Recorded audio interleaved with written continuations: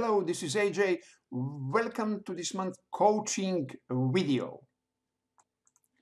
The title Experiential Learning, which is actually a topic I'm very passionate about, that I really enjoy, because this is a topic that applies to so many areas of life. And it's really my passion. It's my central passion, in fact. I mean, this is really what Learn Real English is about, and effortless English. This is really what my message is in English, but really more broadly in all of learning, in all of education, and really in all of life, is that there is a much better way to learn than we are taught.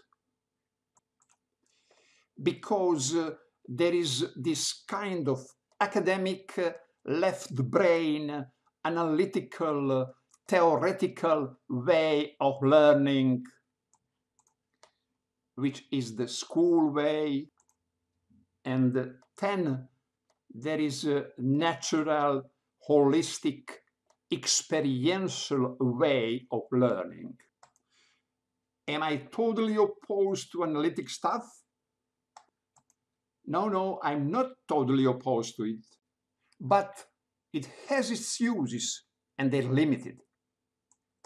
And for most things, it's much better, much better to learn in an experiential, natural way. And that is why I like this topic of golf, because golf is such a great metaphor. It is a great example of this. So let's talk a little more about this with golf, and then we can compare it to English, and you'll see that it's very similar. So we have golf.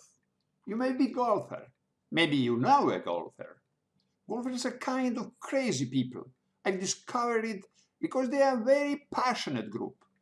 People who play golf regularly are very passionate about the game. They really love it. Most of my life, my dad, in fact, really all of my life that I can remember growing up, my dad was a very passionate golfer. He loved golf. I remember as a child that every weekend, it was like every Sunday, he played the golf every single week.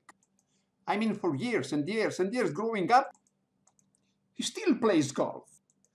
I just talked to him last night about golf. He's so excited that I'm starting to play now.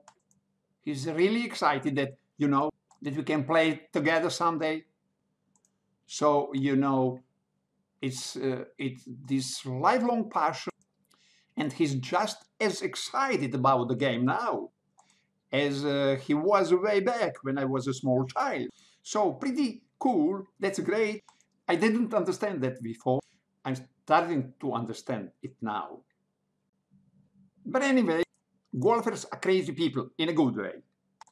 Just like English learners in some ways. So you will find a lot of information about learning golf on the internet. There are countless books about learning golf and playing better golf. There are golf schools all over the world. Golf programs, golf teachers, golf coaches, tons and tons golf magazines.